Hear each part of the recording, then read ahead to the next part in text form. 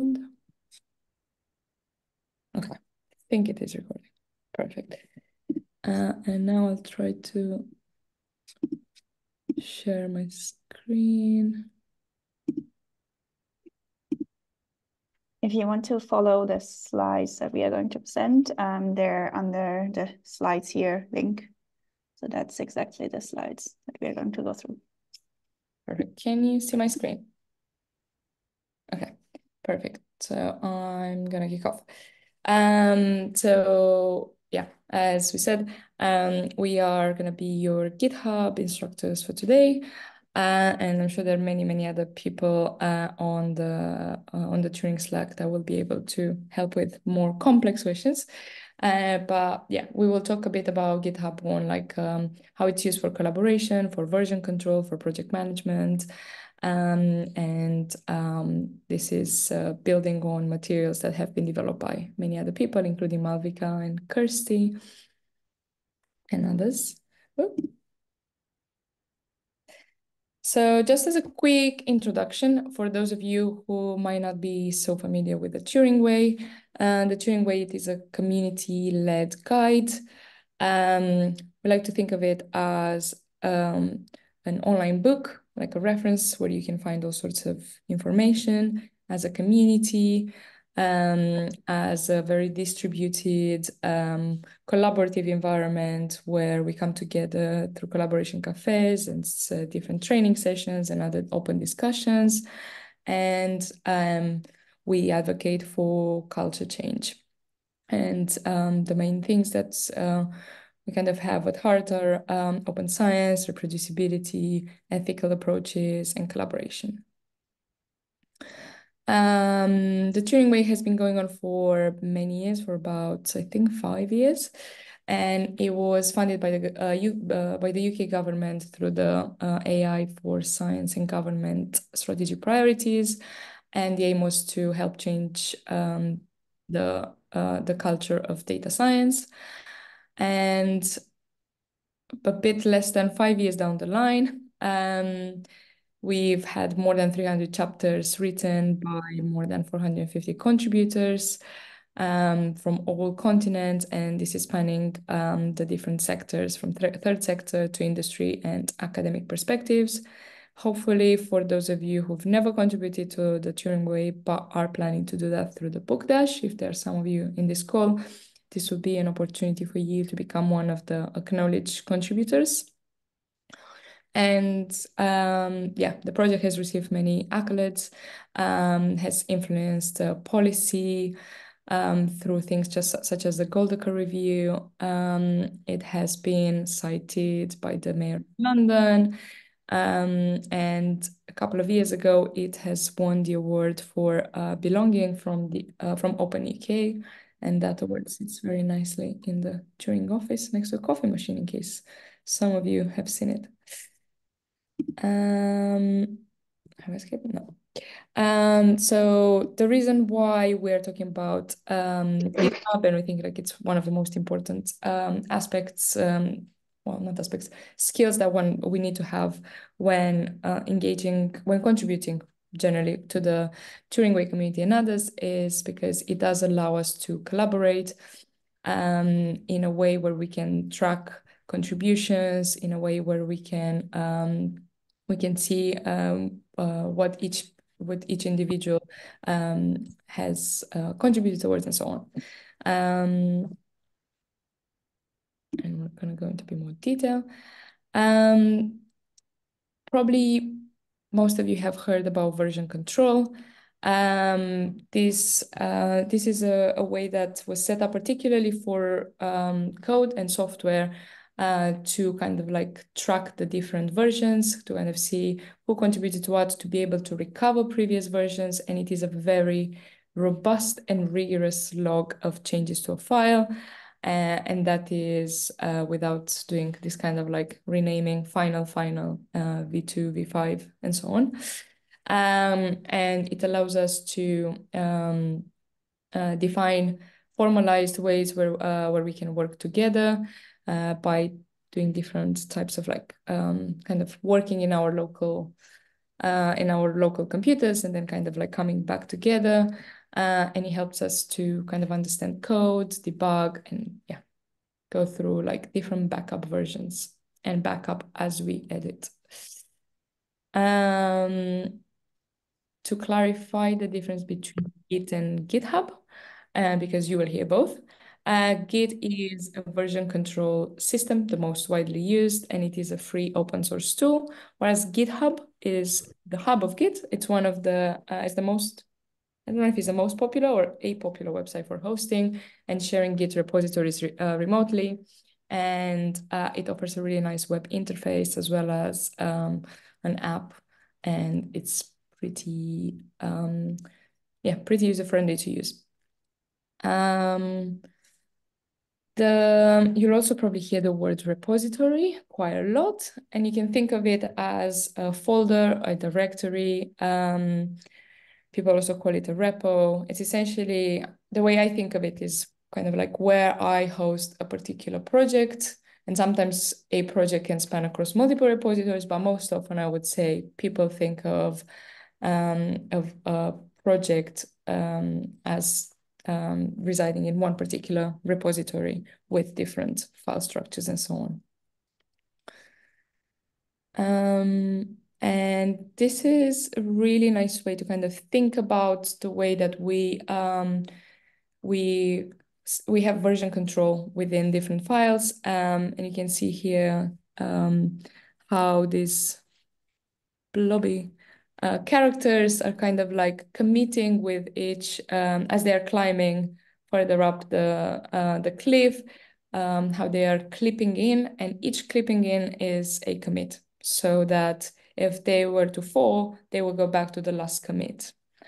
And hopefully this is a fairly like visual and intuitive way to kind of illustrate this. And this is really helpful because also like it helps us to go back to previous versions. So it does show the kind of like journey, not just where we are in the final version or final destination.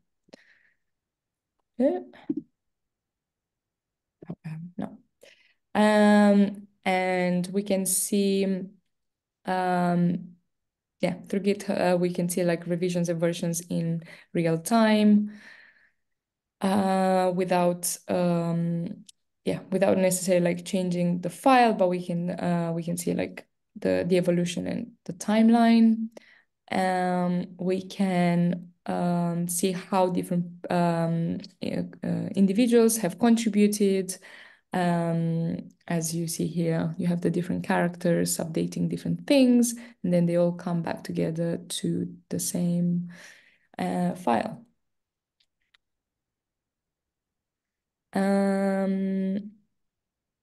Okay, so GitHub as a platform is or piece of software. It's really useful because it helps us to host repositories or projects online, as in the cloud. It helps us to work with contributors or collaborators. It provides a web interface for version control. It is actually really, really good for project management and communication. It does have like all sorts of discussion forums and issues that can be used for things like debugging things, but also for things like designing action lists. And yeah, it's really great for projects where groups of people work together, and this can be both private and public. So for instance, the Turing Way is completely public and anyone can kind of have access to see the back end of the GitHub. So before we go into a few other like definitions and things we kind of want to iron out, it would be great to create an account and then we'll do another exercise. So if you can go to GitHub, actually I'll do this. I'll stop screen sharing.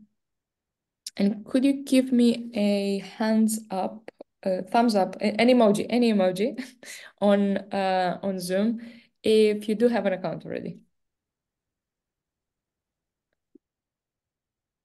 Okay, quite a few of you have an account. The rocket, I love it. Okay. So we still have a few people who don't have an account, I assume.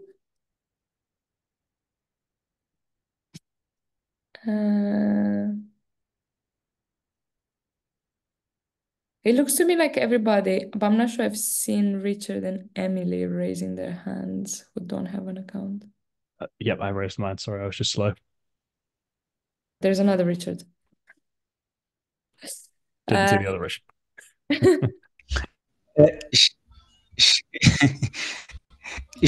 The recording and screen share again. This is actually really great because it does save us some time. Okay, so if you can go to your to your GitHub account, actually, I'll stop. Sorry. I can't. That's fine. So if you can go to your GitHub account, and then we will create a repository, a new repository. I don't think it's mandatory that we call it Friendly Collab Party, but this is a suggestion. Then this will be where we will do like a few other exercises during this session. So actually, I think, is there more? Yeah. I do want to stop the recording a bit before passing on to Joanna. So I hope all of you have managed to create your repository and or you're nearly there. So yeah, congratulations. Now you will see that each repository comes with a README file, and then you can add many, many other files there. And the main kind of text language, scripting language used in GitHub is Markdown. And we'll go through a quick exercise where you can add more information about your project in the Markdown file, in the README file, sorry, which is in Markdown format. But this, just as a reminder for those of you who've never used this, it's a pretty easy markup language where essentially you use certain things like hashtags, like asterisks, to format the text. So it's a bit like kind of the metadata on top of the text, and it is really, really good for kind of like sharing ready formatted text for the documents, papers, blogs, and so on. I'm gonna send in the chat a great kind of like cheat sheet with the main things that you need to know. And we'll do a quick exercise where you'll go and you'll try to edit.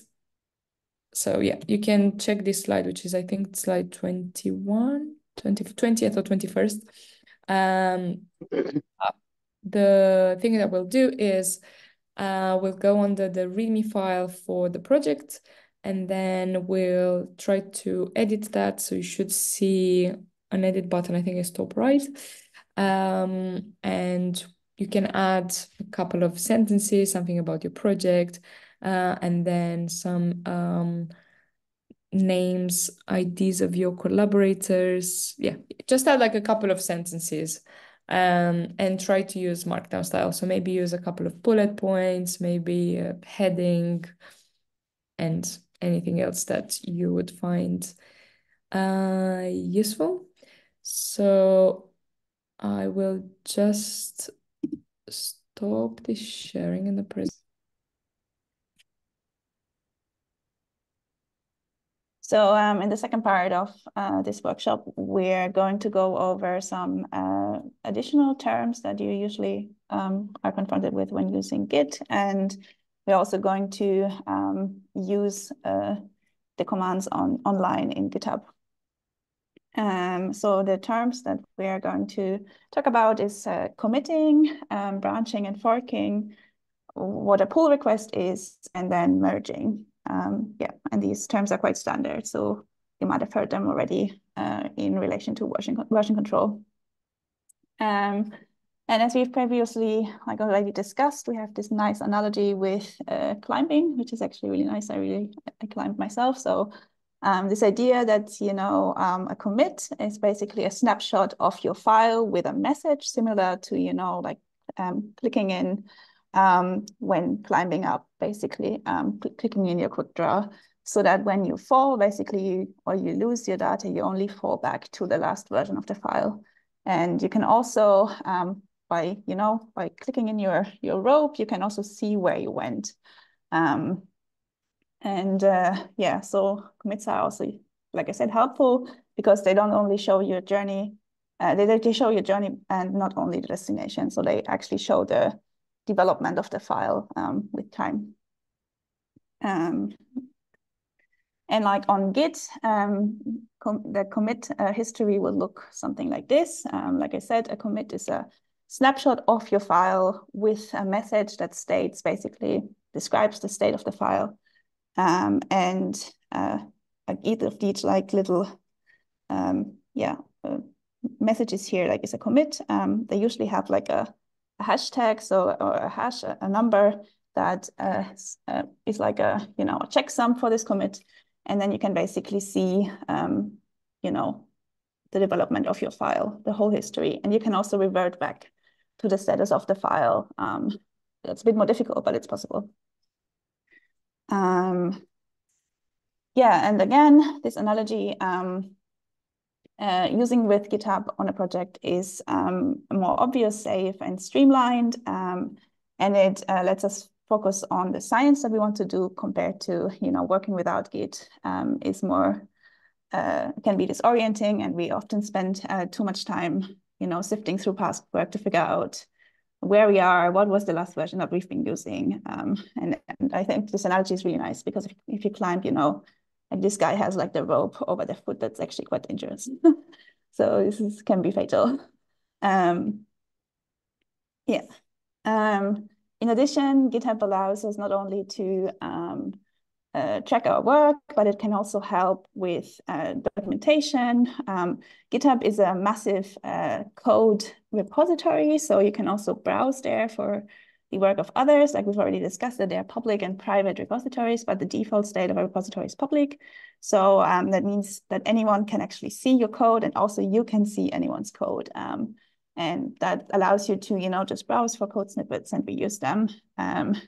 There's also a code review feature. So the Turing Way, for example, for anything that you want to add to the Turing Way, someone else needs to review it and to approve it. And in general, there are also other features that we won't go too much into now, but that allow project management, and yeah, it's quite useful. Yeah, so this is for another example that we can use Git also for project management. So there are also Kanban boards and more features. Yeah, so we've already had this little exercise where you edited the README file, and I don't know whether you have saved it, because if you saved, so Git won't allow you to do that without committing it. So the task that we're actually going to do now is create your first commit. So you should have already edited the README file, and I might actually do that with you. So this is, you should be able, can you see my GitHub account now? Yeah, cool. So this is my GitHub account. I'm just going to redo what you guys have done, which is create a repository.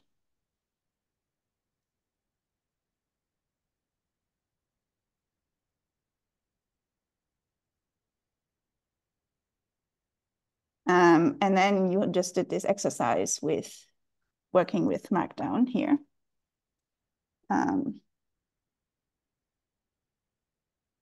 Yeah, so the idea with Git is really that it forces you to commit, so you won't be able to save this at all without committing, which is basically creating a snapshot of the file with some message. So in order to save this on Git, you would have to hit this green button, commit changes. And then it forces you to create a little message saying what you've done. So I just... And then you need to hit commit. And then you've changed the file. And then if you go into, where is it? History. Yeah, so if it shows you basically what you've done, what you've added. And there's also, there should be, where's the history? There's the history.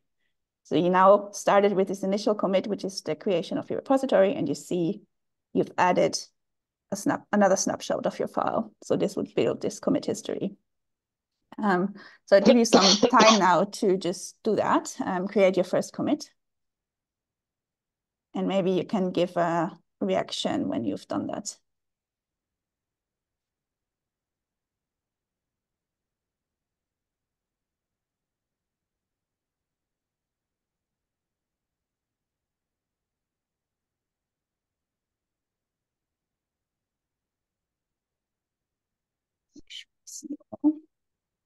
See some thumbs there.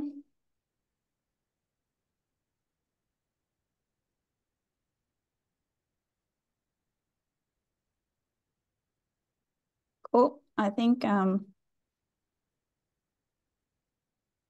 we might move on, or do you guys need more time? No, there are still thumbs. Okay, I'll still wait.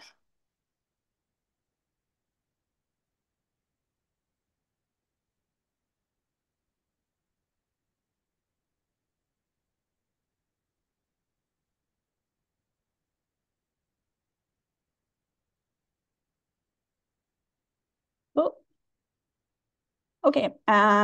So then basically this committing is basically the way how you add to a file on GitHub.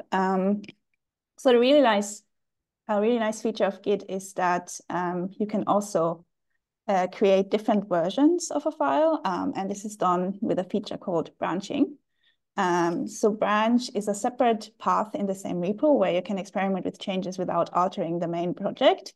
You can decide to keep or discard those changes later within your project space. And this is kind of illustrated here. So this is the, where you initialize your repository, then you make your first commit, and then you create one branch where you do make some changes, for example, a bug fix, and then you have another branch where you don't make changes or make other changes. I'll show you that as well, how you can do that on Git. So we're in our repository here, and you go to the code button. And under the code button, you have this little button here that says main. So each repository is always initialized with a main branch. That's the first branch that you have. You can click on that, and then you can find or create a branch, and then you can write test. And it already suggests here create branch test from main. So you click that. And now it already switches you to test. And it also tells you this is just now a copy of the main branch. It tells you this branch is up to date with main because it's literally just a copy. I'll give you some time to do that.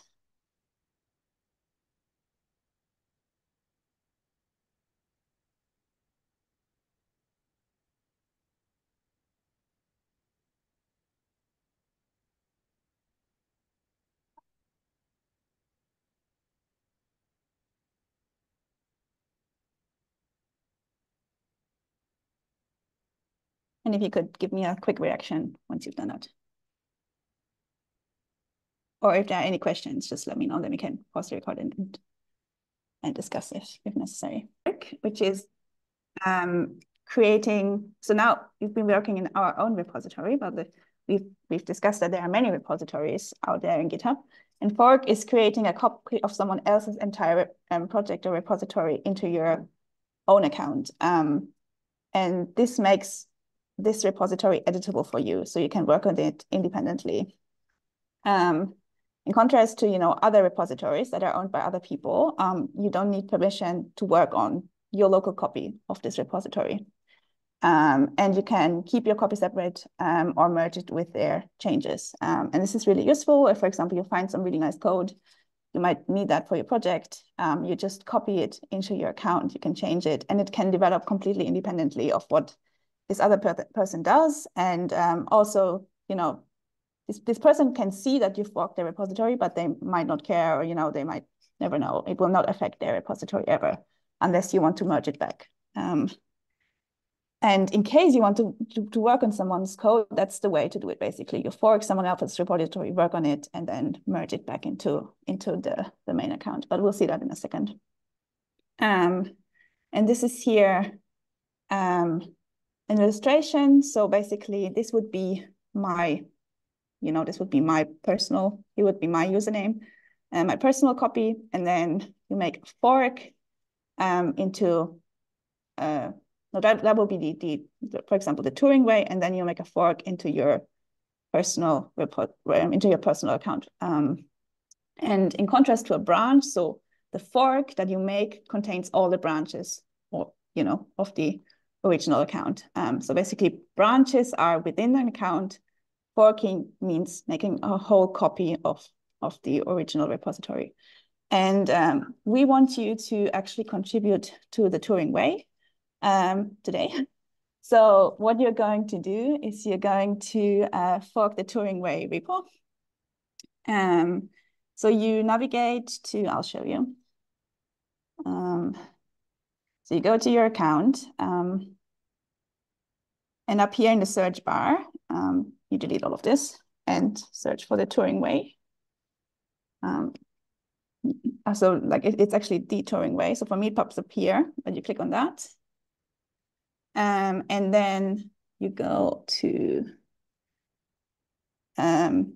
this particular repository, the Turing Way. Click on that. Don't allow me. No, okay. And now you hit this button up here, fork. You can see actually a lot of people have already forked this repository because it's the Turing Way and many people have contributed. So you click on that one, and then here, choose an owner. I am in many organizations. So, but for you, only your account should come up here. I myself can't fork the repository because I've already forked it, but you just pick yourself. I think it should come up for you if you're not in any other organizations. So it's just you here, and then you hit create fork. And then what should happen is that you get something like, oh, where can I find my fork? That's going to be painful because there are many forks. Oh, I have to do this in a different way.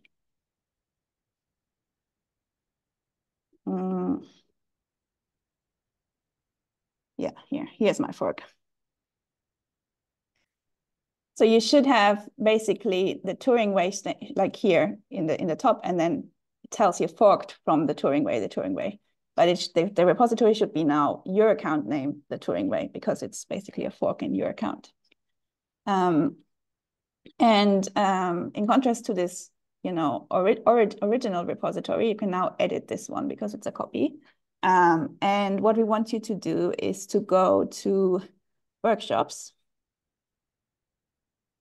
and to GitHub workshops and to this 2023 May intro.md. No, that's not the one, the 2024. Where's the 2024 one? I did not pull this, right? Did I not pull this? Maybe.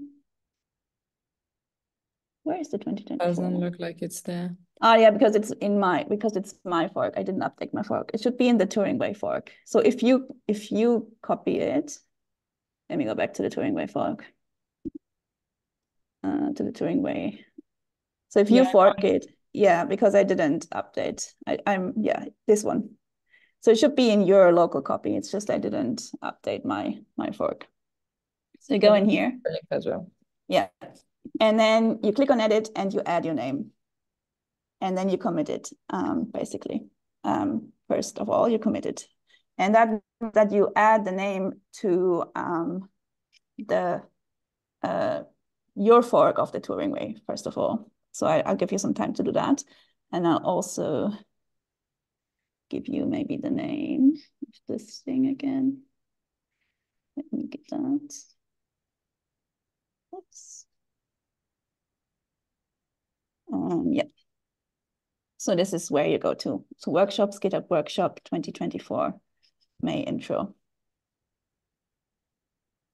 And add your name.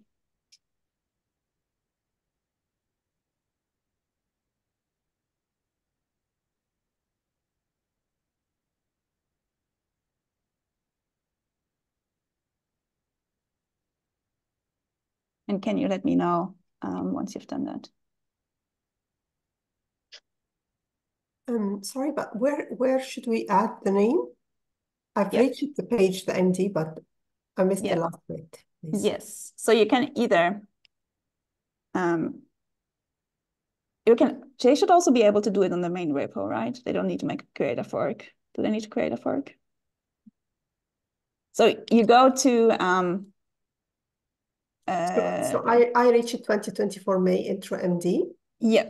So workshops. I'll do it with you. GitHub workshops. That's the wrong one. Why is it the wrong one? Because it's the 2020. The 2024 May intro should be empty.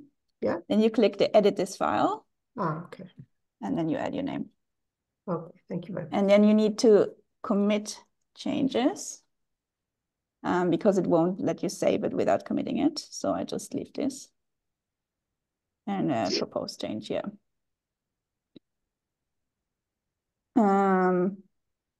Thank you very much. Yeah.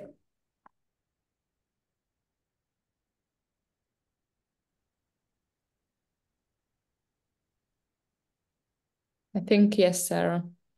I think if you had forked it, then if you have forked it, you should be able to commit it, and that's good.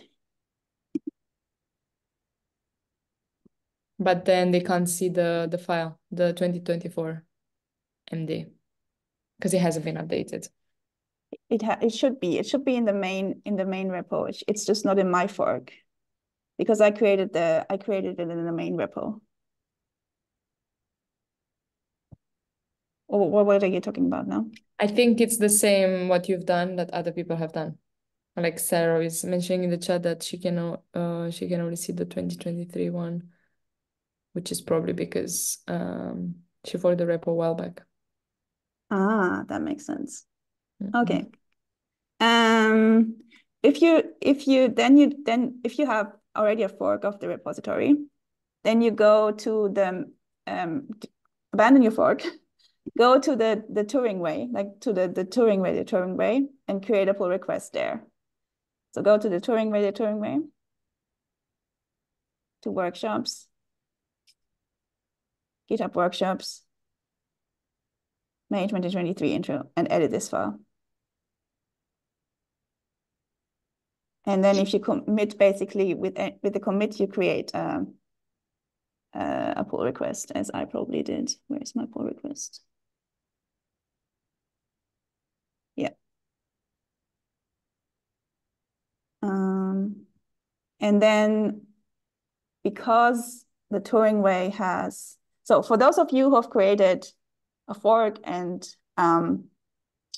edit the name there, we'll leave it here and come back to that later. For those of you who created it in the Turing Way, we can already see that we cannot, so we have not created a pull request. So basically we cannot merge this directly because this is basically not our repository. And what happens is we're creating a pull request. So we're asking the main repository to pull these changes in right away. And the Turing Way has a policy that someone else has to review it, even if you have rights to, write in the Turing Way, basically. So we see here that Richard has also created a pull request, and I can now review this. Okay, I think I can review his pull request, right? Probably can't, yeah. Can I do this? Review.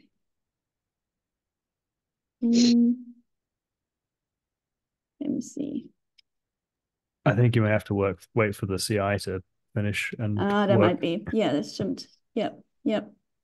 So there are also some checks that are running, but then I can't review my own pull request. I can only review probably Richard's pull request because, yeah.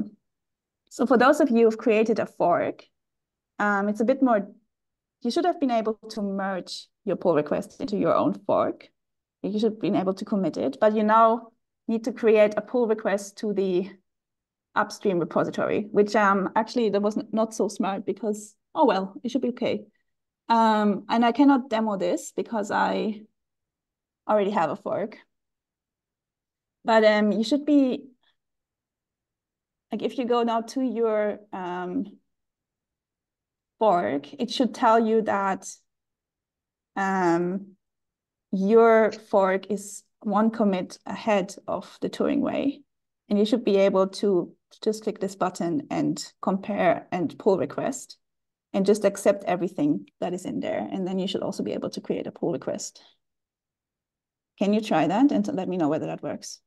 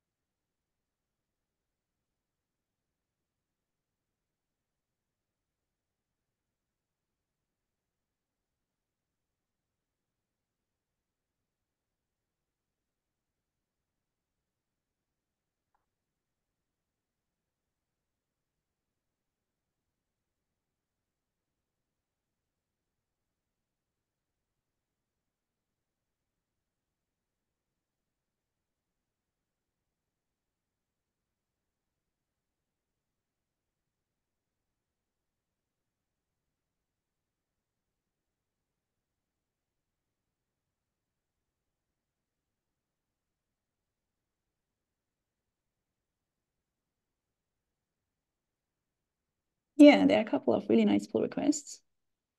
Lovely. Lovely.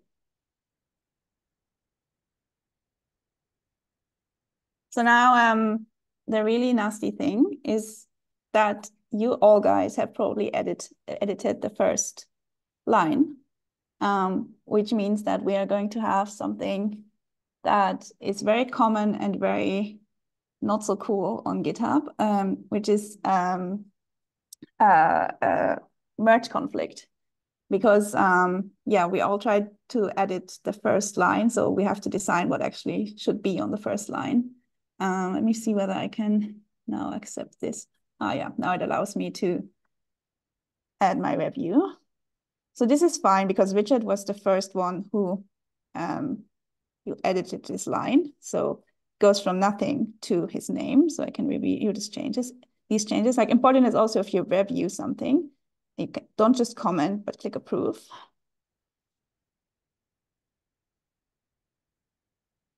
Let me just pull that out of the way. And then submit review. And if I've approved it, it should be able to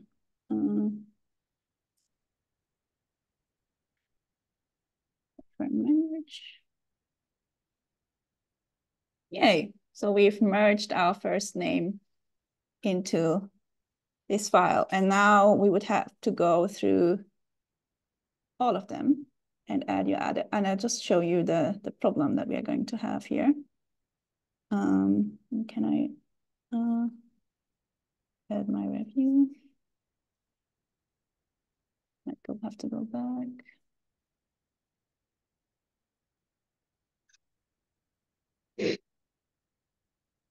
Yeah. Oh, it's also the first line, but that should, it looks good.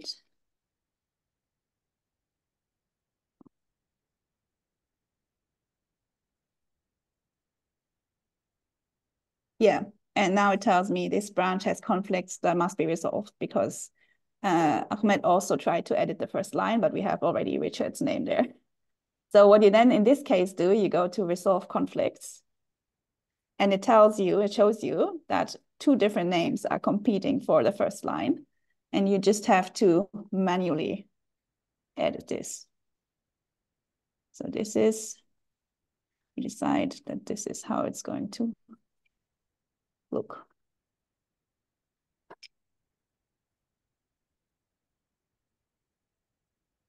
Yeah, and if we now go to the code, let's go back to, where are we? Workshops. Where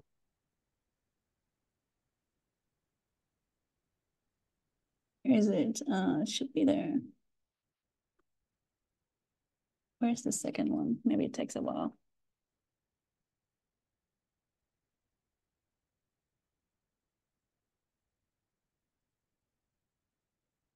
Did I merge it? I just approved it. I didn't merge it probably. It did, didn't I? I think you approved without merging. Yeah, okay, now it's merged. If we're now going back to workshops, GitHub workshop. Yeah, I didn't put the break for whatever reason, but now we have the two names. And now I would have to basically do that with all your names, because there will all be merge conflicts on the first line. But yeah, so that's basically what we've done. We've you forked a repository, you made some changes to your local fork, you pushed it back to the main repository, and someone else has to approve that now. And yeah, let's go. Yeah, so we've gone through that. The Turing Way has this policy that you need to review every single change that is pushed into the main repository. You always have to make sure if you're, don't just comment, but approve it. And if you're working at the book dash, I think you will get at least some basic rights. So you should be able to review stuff. Or you will be asked to review stuff. Make sure you click approve, not only comment, because comment is not enough. So yep. And the last thing I just wanted to talk about is issues. So we've now seen commits, we've seen forks, we've seen branches. Issues is basically just little notes that you can leave for other developers. You can report bugs and errors and propose a new idea, save notes or invite discussions, and issues you create using this button here. You see the Turing Way uses issues quite a bit. If you go on that, you see that people proposed several things, also related to the book dash that is coming up. And if you want to create a new issue, you click on this new issue button. And the Turing Way gives you already a couple of templates for issues, but you can also just create a general issue. And you would click one of these buttons and then just type in Markdown language what your issue is, basically. And yeah, so in issues, you basically just discuss new ideas for possible changes. And usually you do that before you make a pull request. So that's good practice to just let people know that you're trying to work on something. And then with the pull request, you can actually propose the changes and then merge them into the project. And different contributors can see what you are going to work on and offer help and just share thoughts or learn from your work. And it's good practice to provide sufficient details, respond patiently, accept constructive feedback, and invite collaboration.